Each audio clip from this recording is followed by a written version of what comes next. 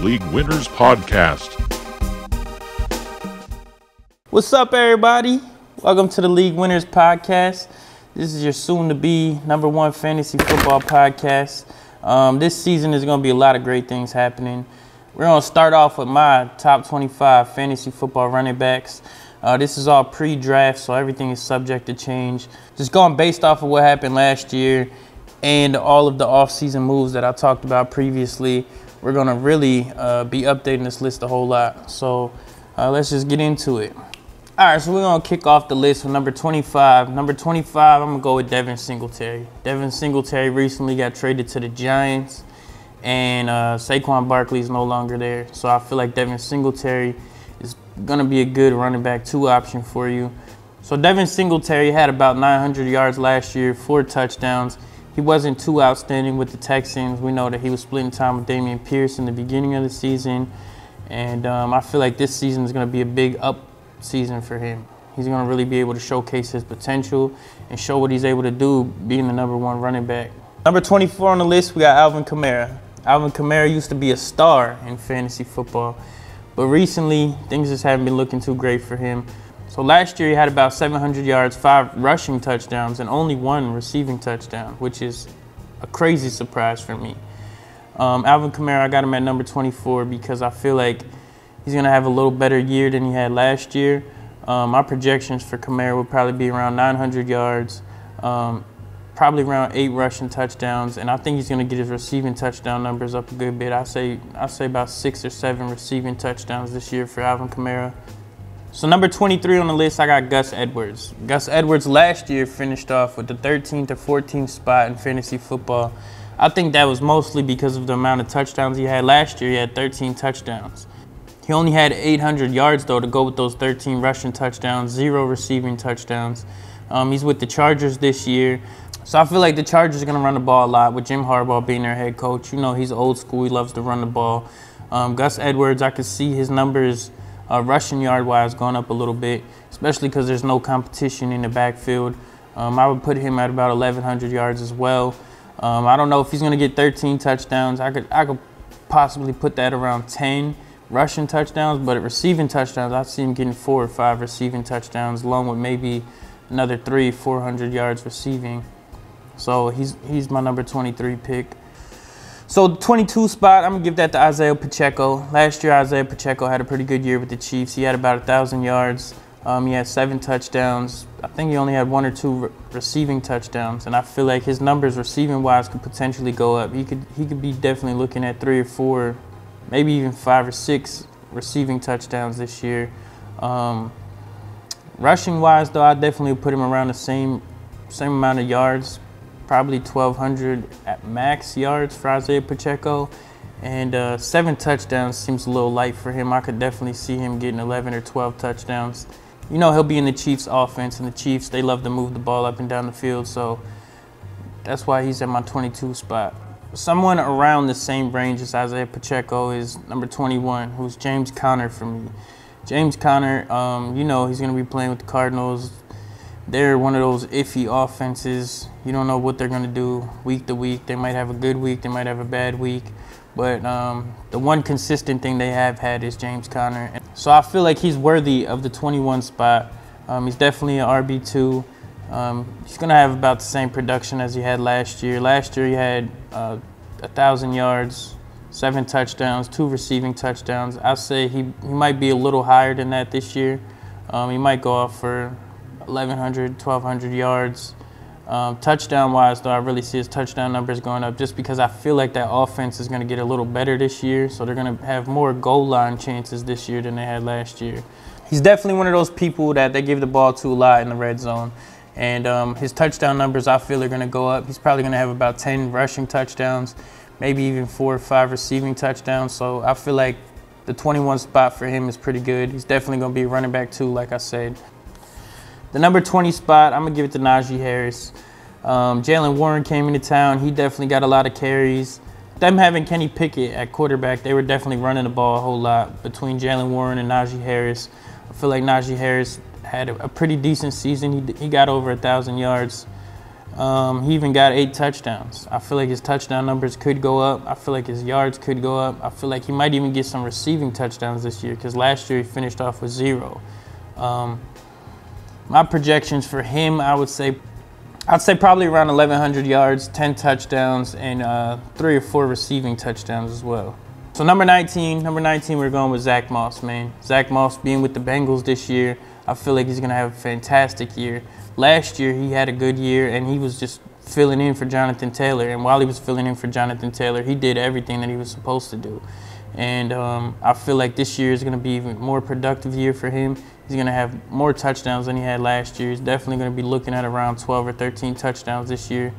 There might even be some games where he scores 2 or 3 touchdowns a game.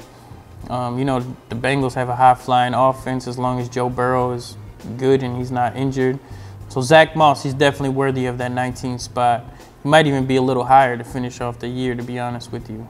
Next on my list, number 18, is DeAndre Swift. DeAndre Swift had a great year last year, 1,000 yards with the Eagles.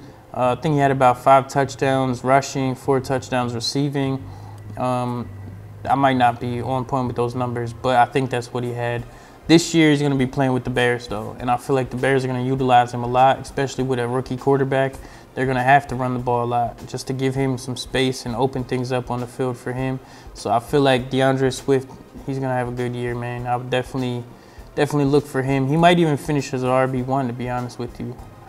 I have him here at 18, but he could be in that top 12. I feel like he's probably going to get about 1,300 yards this season, to be honest with you. I feel like his touchdown numbers are going to be pretty high. It really depends on if Caleb Williams is still in his touchdowns or not. I feel like Caleb Williams isn't going to want to run the ball a whole lot. I feel like he's going to be a pocket passer. He's going to hand the ball off to DeAndre Swift. And I could see him having 12 or 13 touchdowns this year. Yeah, so number 17 is going to be Austin Ekeler. Austin Ekeler is going to be playing with the Commanders this year, probably playing with Jayden Daniels. Like I said, this is pre-draft. I don't know who they're going to be drafting, but I feel like it's probably going to be Jayden Daniels. Last year, he only had about 700 yards rushing, 500 yards receiving, and he didn't have anywhere near the amount of touchdowns that he had previous years. I know he let a lot of people down. I know he went first, second, or third in a lot of drafts last year, and he let those people down. This year, though, I feel like his stock dropped a little bit, but I feel like his production is going to increase a whole lot from where it was last year. I'd give Austin Ekeler probably about 800 yards rushing, probably about 600 yards receiving, but I feel like his touchdown numbers are really going to take an increase this year. Number 16, I'm giving you Tony Pollard. Tony Pollard played for the Cowboys last year, but he's no longer a Cowboy anymore. He plays for the Titans now. He's going to be filling in for Derrick Henry. I feel like he's going to have a pretty decent year this year. Last year, he didn't have the greatest season. That's why the Cowboys, they were okay with letting him go. He only had 1,000 yards, didn't have many touchdowns. I feel like this year, though, playing with Will Levis, Malik Willis, Mason Rudolph, or whoever they draft, I feel like they're going to need to run the ball. So Tony Pollard's going to get a lot of touches, man. I feel like Tony Pollard's touchdown numbers are definitely going to increase from where they were last year. Number 15, I'm bringing y'all Kenneth Walker III. He had about 1,000 yards last year. He had about 8 touchdowns. I feel like his numbers are just going to increase. It's only his, 3rd season now? I feel like he could definitely be at 1,200 yards this season.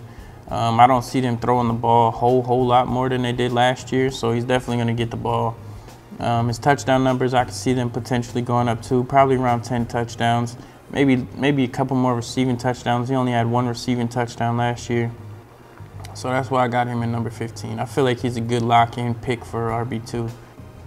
Number 14 for me, I'm going James Cook. Even though James Cook had a great season last year, finished with about 1,100 yards, I think he only finished with 2 rushing touchdowns, which is a crazy surprise. He finished like 10th place fantasy-wise, though. And I feel like he's just going to add on to those rushing touchdowns, man, especially with Diggs not being there. I don't know if the Bills are going to draft a receiver, but if they do draft a receiver, they're still going to be running the ball a lot. And I feel like James Cook, he does have a lot of potential. He had about 4 receiving touchdowns. I think receiving touchdowns probably stay the same. But rushing touchdowns, I definitely see him getting more than 2 touchdowns this year. He could potentially be an RB1 for you. I don't know how high he's going to be going in drafts, but I got him at my 14th spot. Number 13 was tough for me because Jonathan Taylor, 2 years ago, he was that guy for me, man. Jonathan Taylor did some big things for me 2 years ago. And last year, He missed some time. Anthony Richardson was looking like a stud last year in the beginning of the season, and Anthony Richardson went down. And I don't know, man. Jonathan Taylor, I got you at 13. I feel like he's definitely going to build on the numbers he had last year. That's like given for sure. But I got him at 13 for now. So the first person to crack my RB1 spot is Nick Chubb. Nick Chubb was injured last year. He's coming back this season, though. I feel like Nick Chubb got some business to take care of, and Nick Chubb is going to be an RB1 again. And, yeah, I mean, there's not much to go off of last year for Nick Chubb, but this year, I feel like Nick Chubb is definitely going to be an RB1. So with my 11th spot, they just changed teams. He now plays for the Packers. I'm going with Josh Jacobs in my 11th spot. Josh Jacobs was the rushing leader 2 years ago. I feel like he's going to have a great season with Jordan Love. That whole team is pretty young, so Josh Jacobs is going to go in there. He's going to be a little bit more of a veteran guy in that locker room, and I feel like he's going to get a lot of touches. He's going to get a lot of touchdowns. Projection-wise, I would say he's definitely going to have a much better year than he had last year. He didn't even have 1,000 yards last year. I could put him back at probably 1,200 yards. I'd give him 10 touchdowns.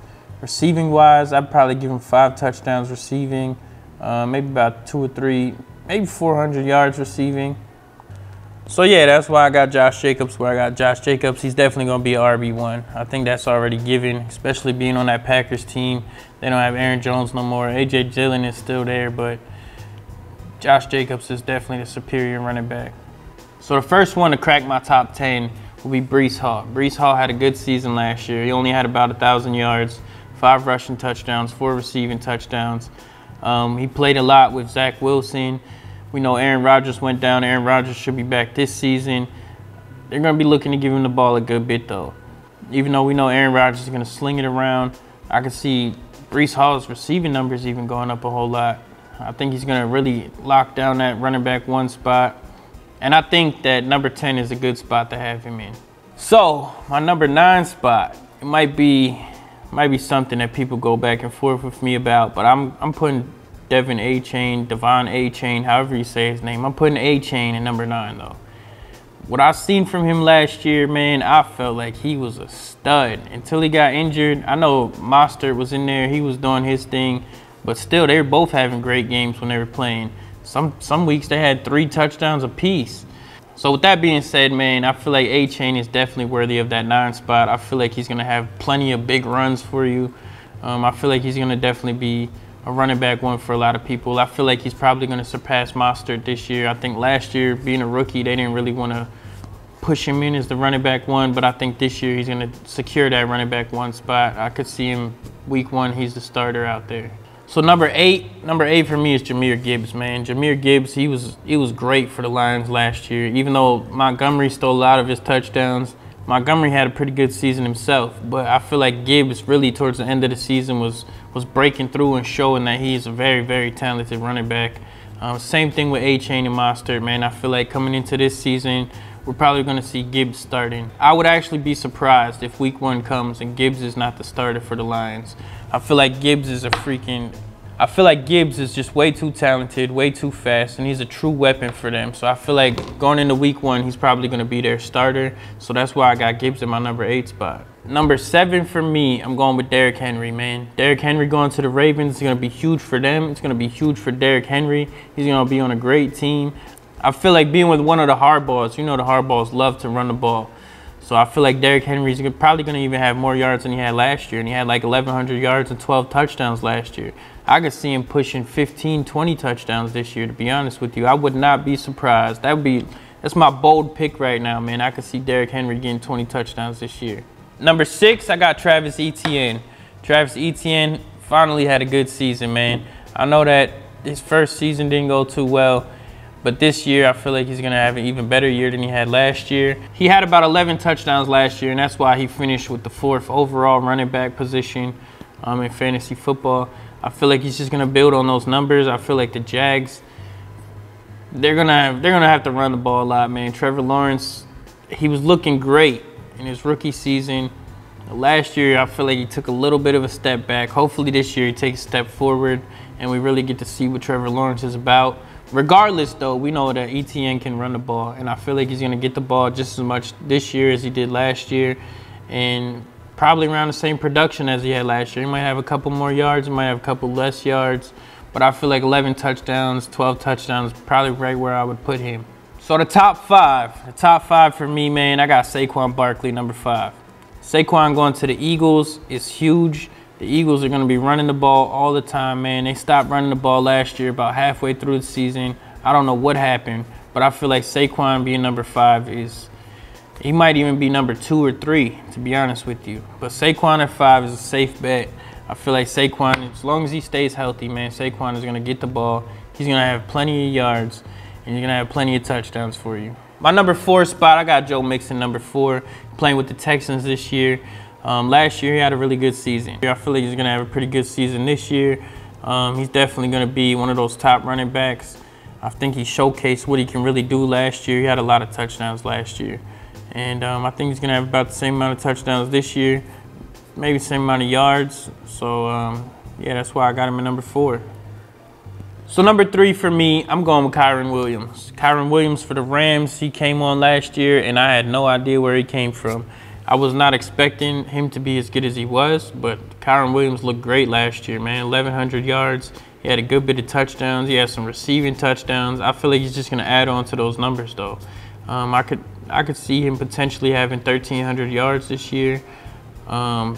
Maybe even 15 rushing touchdowns, man. The way he was running the ball last year, he looked great. So that's why I got him at my number 3 spot. Number two, I'm going with Bijan Robinson, man. Last year, I know it wasn't the greatest year for him. They couldn't move that ball on the offense, though. This year, though, with Kirk Cousins being there, his stock is going to rise so quick. Bijan is going to have so many touchdowns this year. Man, that number 2 spot is locked in. That's all I got to say. Bijan, number 2. I'm telling you. You heard it here first. Number 1, I feel like we all know who number 1 is. It's not really a surprise. Number 1, it's got to be CMC, man. This guy's just been so unstoppable, especially with the 49ers, man. He's been so healthy with the 49ers. I feel like CMC is just a lock for number 1. I don't know if he's going to go first overall in a lot of drafts, but he's definitely going to be the number 1 running back off the board. If you don't take CMC number 1, I don't know where your head's at. But I feel like he's going to have the same production as he had last year, man. Same production as he had last year. This guy had multiple touchdowns in so many games. I think he had a touchdown in every single game last year. So he's just going to build on those numbers, man. CMC number 1. It's not even a question about it. So that was all for this episode. I hope I gave y'all a little bit of insight. As I said, this is a pre-draft video. After the draft, things had definitely changed, though. We don't know who's going to be drafted. Backups. We don't know what's going to happen in the draft yet. But when the draft does happen, man, I'll update this list. So we get closer to the season, I'll probably update it again. If you agree with what I said, if you think that any of these running backs should be higher, anybody should be lower, anybody that got left off the list, man, leave it in the comments, man. I'll be able to read it, take a look at it, really think about it some more, and I might add them on the list later. You never know. I hope y'all enjoyed it, though, and I'll see y'all on the next one.